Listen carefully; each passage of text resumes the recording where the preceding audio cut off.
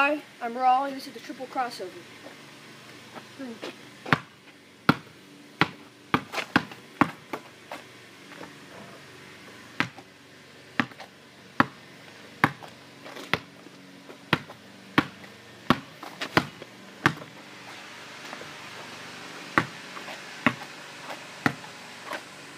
The triple crossover is a move to use when you have a screen set for you and you're trying to get the defender to get on this side of the screen where the screen's coming, so it leaves you a wide open lane to the basket. And this is a great move to use if your guy is already doing that. So the move is it's 3 crossovers.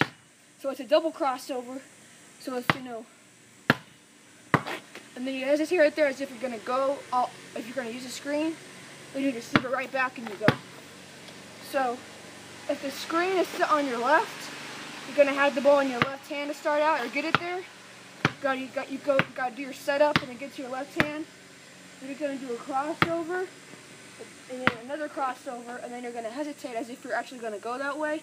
And then at the last split second, you're just gonna cross it back and go that way. So again, if the screen is on your left, the ball's gonna start on your left hand after your setup, whatever that is, maybe kind of backing down a little bit to get them under the screen. Left hand, then you go bam, bam, and then you cross over.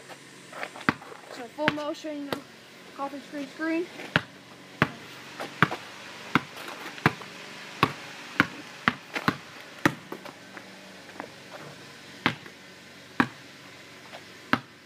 Now, if the screen is still on your right, you do the exact same thing, but you switch hands. So if it's on my right,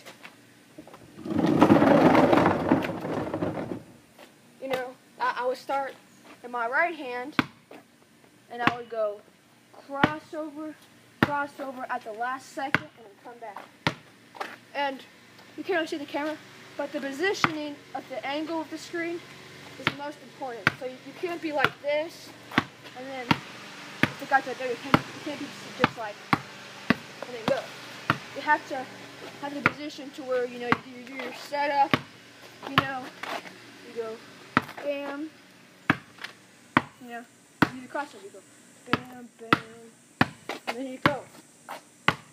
So that's what it is. So to review, the right hand is, your setup, you get him below the screen, bam, bam, and right as the guy is slipping over, you can either throw it across, or my favorite is between the legs, because that way you have the concept of man, body, ball, and if you're quicker than the guy and you just want to get there, a crossover is nice. And then if the guy has his hands out in front like this to protect you from doing that, then still behind the back.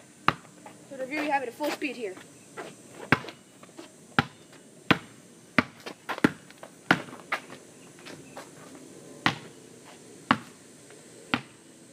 And then the counter to that is if the guy recovers and he comes over here, you just step back behind that screen. So, say I do my move, and the guy doesn't fall for it, well, that's easy. Then I just step into him, get behind my screen, and let it fly. So I just, say I get my move done, get in there, I just step behind him and let it fly.